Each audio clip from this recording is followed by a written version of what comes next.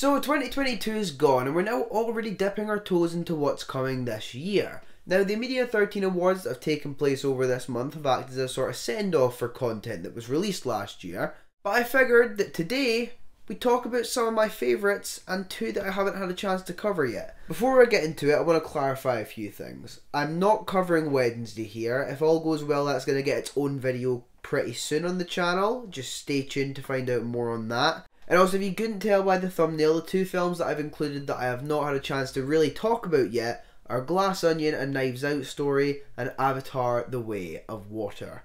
I'm not doing Werewolf by Night this time around because as much as I love it and as much as I would like to talk about it, I know you have already probably got sick of me ranting about it. But without any more hesitation, let's just get into it.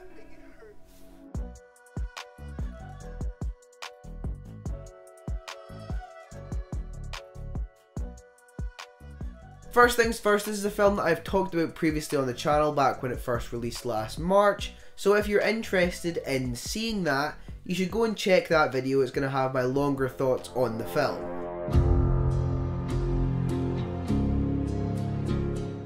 If it wasn't blatantly obvious, I love the Batman. I love its gothic appeal, I love the performances, I love the setting, everything about it is just amazing. From Greg Fraser's cinematography to Michael Giacchino's score, everything works to service other little things within the movie. The score elevates Gotham from a tonal perspective, the set design is what brings Gotham to life, but it's the cinematography and the way that the city is shot that takes the cake. However, all of these products work in tandem with each other to create one cohesive vision of a rundown city up to its knees in corruption, and it's just phenomenal. I don't need to go over this that much because if you followed the awards, you know that this movie won for both score and cinematography, so that should be a pretty good indicator towards my thoughts on it in general. Another Media13 award-winning aspect that this film had was the performances, with Robert Pattinson taking home lead performance and Paul Dano taking home supporting performance. Both of these guys are complete powerhouses, and it's both the performances here that create much of the leverage with this film's emotional baggage. I had previously only seen Paul Dano's work in Prisoners, so I didn't have much of a pre-decided opinion on him going into this movie for the first time, but I distinctly remember coming out of this first showing thinking, this dude killed it. The creepiness, the scare factor, the way he's able to carry himself as this intimidating animal because he portrays the opposite characteristics is just amazing. Dano absolutely blows this role out of the water, and his Riddler is easily one of my favourite comic book movie villains, for sure my favourite DC one. Robert Pattinson is just yet another one of the amazing standout points of this movie. Honestly, my favourite Batman, I will admit that. He plays both sides of the coin so well. He goes between this rough-spoken, hard-going vigilante and this reclusive billionaire that looks as if he has never socialised in the last 12 years. The subtlety of his work in this role is utilised to a T, and I think it is perfect. These guys, along with Zoe Kravitz, John Turturro, Colin Farrell and Andy Serkis, create this genuinely stacked cast that has no weak point in sight. I don't think there's a single place where this movie goes wrong. It establishes a brand new Batman trilogy, and it does it in style. Even able to slow things down long enough to throw in a tease towards the Joker of this universe, which is fucking terrifying by the way, and I still don't know how I feel about it. I said it once last year, and I will say it again now. There is nothing quite like the Batman. Easily one of my favourite comic book movies, and that is a sentiment shared among many of those that have seen it. It's the first time we've seen a live action Batman take on more of the detective side of the character. This is a crime thriller before it's a superhero bash, and I have nothing but respect and love for everyone involved, most of all Matt Reeves, for crafting this story in such a gorgeous way. But he is not known for comic book movies. He is a filmmaker that has come in with genuine credibility to his name outside of the genre and put his stamp on it with force. This movie is the sole reason, looking back, that I have any hope whatsoever for the DC slate, and I'm probably not alone in thinking that. But you know, this film features someone that is known to most comic readers as the world's greatest detective. My question is there anyone that can match it? Glass Onion: A Knives Out Mystery, a Benoit Blanc story, a Rian Johnson film, is great. Glass Onion is just a really good, solid movie. Rian Johnson returns with yet another banger, as if Knives Out and The Last Jedi were not proof enough already that he was a great director. In this installment of the series, Daniel Craig returns as Benoit Blanc, only this time amped up to 11. In terms of tone, this one's upped yet again in the silliness rating. The movie does have a tendency to let itself slip into absurdity in the dialogue, yet I think it does it in a totally deserved way. And don't get me wrong, I prefer Knives Out, although that's not to say that this movie doesn't have things that I would consider superior over Knives Out. For instance, the cast. I think this thing is stacked and narrowly edges Knives Out. The film structures itself very differently to Knives Out, however, because one half of this film is a complete misdirect, and I fucking love it for that. Around halfway through the movie there's this big moment, and then it goes back to the start of the movie to show us a truth that we hadn't been made aware of, then going through it once more to show us how the truth affects things, and honestly, as a way of subverting what I and many other people expected it to be, definitely wasn't a bad way to do it. The writing is clever as hell. I think yet again Rian Johnson has proved that regardless of controversy, he is able to craft a great story with really well written characters. His quality is just so consistent across the board, and I don't think he drops the ball here. I think it's clear to me that everyone is on board with the vision that he has for this movie from minute one, and they're all having a blast making this vision a reality. None more so than Daniel Craig, of course, who I just love him. Edward Norton's actually a lot of fun in this. Now, I don't know if I'm the only one that thought that he was going to be the movie's victim, and then it was obviously going to revolve around trying to solve him.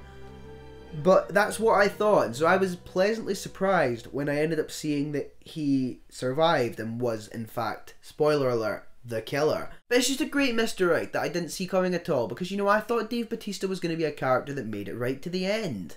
Especially when he was one of the guests that was featured more prominently on screen at the early parts of the movie. Glass Onion's strongest feature is its writing and the way it folds in itself while keeping itself neat and concise. It leaves literally zero space for wiggle room in terms of plot holes, and this thing is just, you know, it's so good I could scream. Speaking of...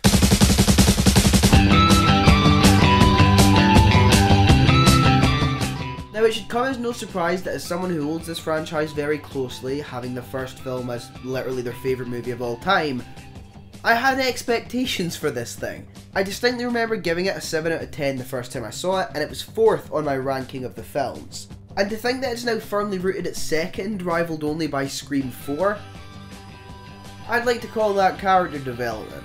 I love this movie. I'm still a little annoyed I didn't get around to giving it its own video, and I'm certainly not writing that off sometime in the future, but this thing really is great. Now, I will admit, the lead role sort of puzzles me. I have no doubt that Melissa Barrera is a fantastic actress. I just don't know if she's a horror actress based on what I've seen here. You could look at it from the point of view that her character is obviously on a lot of medication, so she's maybe not processing things correctly, which is maybe accounted for all the sort of lackluster reactions to certain things. But even besides that, this character is quickly overshadowed by pretty much everyone in the film, and I think that's dangerous when you're supposed to be trying to lead the movie. It's also bad when you then look back at what made the first 4 movies. Like, Neve Campbell made that shit her own. I just don't see that from Melissa in this. I mean, I have hope that she can improve for the sequel, and I have no doubt that she probably will. With all the characters outshining her currently, and Kirby returning from the 4th film, it's looking like she's going to have a bit of a long way to go. I love how faithful this feels to Wes and the legacy of his Scream movies. This one continues on that trend of essentially ripping into whatever trending topic currently has its firm grip on film. It's very much a staple of the Scream movies, and it's definitely present here, and it works 100%. The inclusion of Billy as Sam's father is a weird one that I wasn't totally on board with at the time, but I've since come around on. I'm still not completely certain I'm aware of how it makes sense, but at the same time I think I am. The killer reveal is often the high point of a Scream movie, and a lot of people have criticised this one for being pretty predictable, and to an extent, I can see that. I can understand why you'd think this reveal was predictable. I also kind of think, in a weird way, that's almost the point. I mean, if this is a horror requel, doesn't it make sense that it retreads some ground from the thing that started it all? I mean, the entire third act is centred around Stu Macher's house once again, and once again, I love it, by the way. Genuinely one of my favourite locations in all of film. Legacy characters are also fun. I think there should be a bit more between Dewey and Gale, because there seems to be a lot of unexplored ground between the two of them. but at least we get Dewey at his best for that time that we do have him. That entire sequence is fantastic, by the way, an absolutely amazing segment that I'm ashamed to say I saw coming because I remembered how The Force Awakens killed Han Solo, and I thought, hey, wouldn't it be funny if that happened to Dewey here, then Gale in the sequel, and then Nev in the next one? And now looking back at my prediction being correct for the first part of that, I am incredibly scared. The kills in this movie too, brutal. I know it's got advantages because of the technology they have to utilise, but I think these kills do a really great job of sticking with you, especially Dewey's. I think it's also shot incredibly well. It's able to capture Ghostface as this very intimidating figure that the other films just haven't really done until now. In the previous 4 movies he's always had a bit of a campy vibe to his presence, but there's actually very little of that in this movie. I cannot wait to see what the sequel ends up bringing. You know, I'm so excited for it. It's going to have the likes of Samara Weaving, Jack Champion. Wait a minute. Wasn't he in...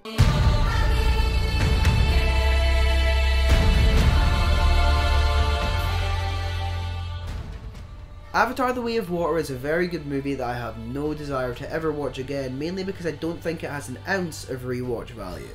It's no secret that I do not like the first movie, purely for the lack of a well-written plot and any character that feels anything better than shallow.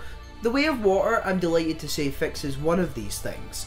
It's just so weird because every bit of praise that I want to give this movie is also tagged on with a flaw that affects the praise itself, but yet the flaw that comes with the praise doesn't change the fact that I still think it's a good movie, at least for now. I want to praise the 75% of the movie's visual effects that aren't waiting for me to pick up a PlayStation remote. The score was fantastic, but if you asked me to name a specific track, I couldn't. There's nothing incredibly memorable that stands out. Changes between frame rate are just weird and very jarring at times. The story is as cookie cutter as action movies come, and by that logic it's not bad, but it's also not anything special. And for Avatar, a movie that has been highly praised as something special, that makes me feel let down. The film is clunky and generic as hell, but that's kind of okay because all the film really wants to do is look good. And in fairness, it does when it doesn't look like it's straight out of a video game cutscene. The characters, sure, they're good and feel well written, but until I dare to go back to this thing, I'm not going to know if that's purely down to how unbelievably below average they were in the first film. Like, this is the better movie, but is it a great one? I really do not know. My rating says that I thought it was great, but come on, we all know I can't be trusted with these sometimes. Pacing wise, this movie makes you feel the runtime. Now, this is going to be the most divisive point I make, arguably, because you get different views on this depending on who you ask, but I don't know, man. This movie feels at least 30 minutes too long, and even then I'd probably still be bored. However, if I am to give any sort of undeniable, untakebackable praise for this movie, it would have to be the villain, because my god, is it so refreshing to finally have a villain that has no chance of redemption and just wants to be a complete dickhead. I also want to defend the movie a little bit because I've seen really garbage takes that the movie is bad because it spoon feeds you 13 years of information in the opening scene, and it's just sort of like, you know, what's your point? Yeah, this thing gives you exposition. Would you rather have another film in between this that takes another 10 years? But regardless of that, I hope you did enjoy my opinion on Avatar 2, because by the time James Cameron finds this, I'll probably be dead in the ditch. Just wait until he finds out that I only watched it in 2D. Honestly speaking, I don't think this would have won anything at the Media13 Awards. Now, it definitely would have been in the running for something like Best Visual Effects, Best Score too, but I don't think it wins either of those. I think it's a perfectly fine film, and my best attempt to summarise this film is probably how I opened this segment. It's a good film that I don't want to watch again.